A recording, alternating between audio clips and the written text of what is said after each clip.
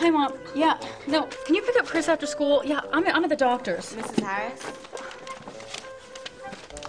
Describe your symptoms. Hang on. Stress, headaches, nausea. Yeah, well, I work on Saturdays. And how long has this been?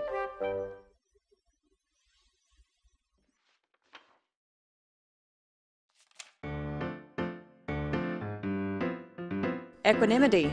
Balance your lifestyle.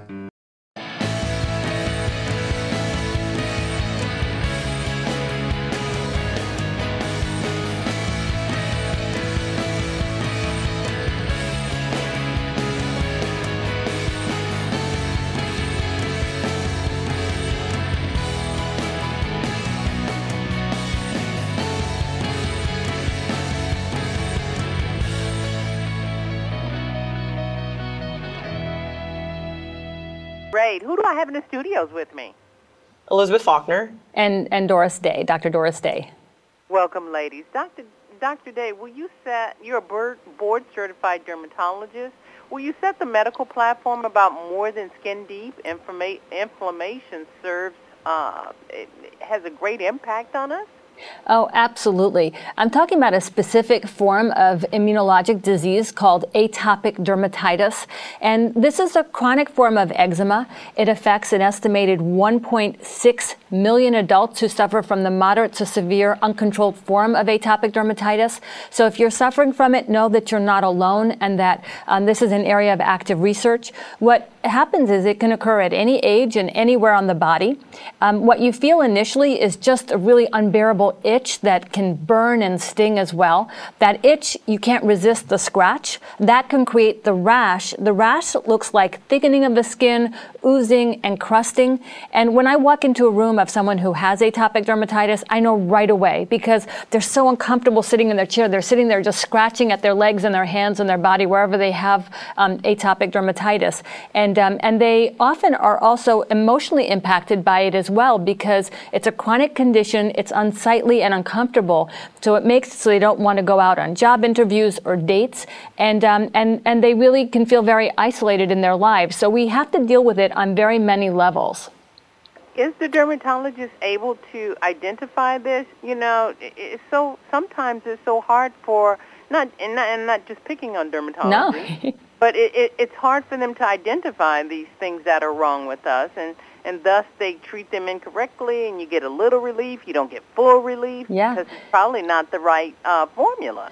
Well, you're right. As a dermatologist, we have to be medical detectives. We have to get a really good history and try to understand everything around it. So in my mind, when I see somebody for the first time, I'm thinking about so many different things. Sometimes I even do a biopsy, take a little skin sample and send it to the lab if I'm not sure.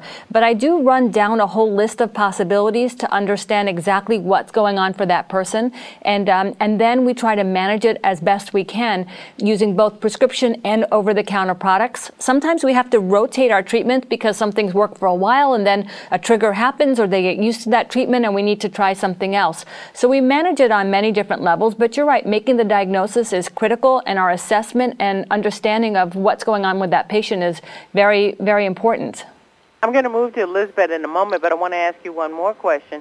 Once you prescribe the answer, say that the doctor gets it right, sometimes it's a process. It doesn't get better overnight. You have to go through the process, correct? Or is it going to be a magic absolutely. cure? When you have any chronic condition, you have to go through a process. It takes time for the medications to work.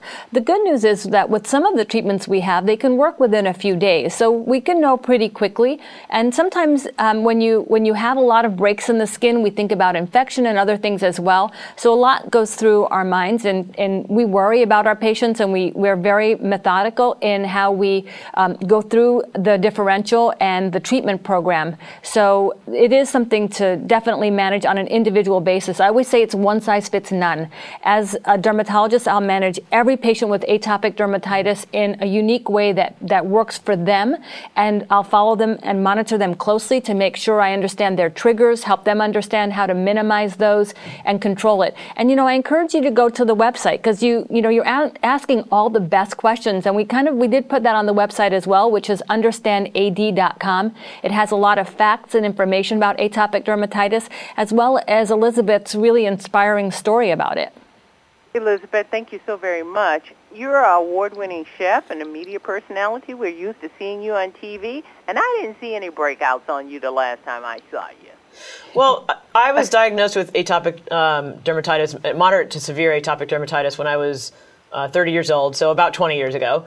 And I had it while I was running around working in my restaurants in San Francisco, and had it on my legs, very severe itching, burning, flaky, kind of oozy, scabbing sores. And then I also had it on my hands. And that was probably the hardest time in my life, because running a restaurant is a very challenging job, but having this disease on your hands, it's very unsightly, very painful. I mean, I'm cooking with all these ingredients. I'm using my hands and next to the fire and washing my hands all the time and putting on latex gloves. And it's as if it's not hard enough to be a chef in a restaurant. It was a bigger challenge than I've ever had to deal with.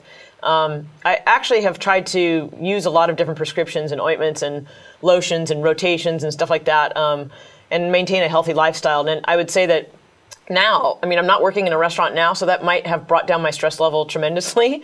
And I try to manage it that way on some level, but I do get flare-ups, and it's still something that drives me a little crazy once in a while, where I'm trying to go to sleep and I'll have it on my legs, and it's unbelievably itchy, and it's just a frustrating disease. And there have been times where I'm going to a pool party or something, and I have it on my legs, and I've kind of tried to use my type A personality and sort of steamroll through things, but and just kind of shrug it off. But it's something that I still am frustrated in dealing with. So I'm happy to have joined the Understand AD campaign.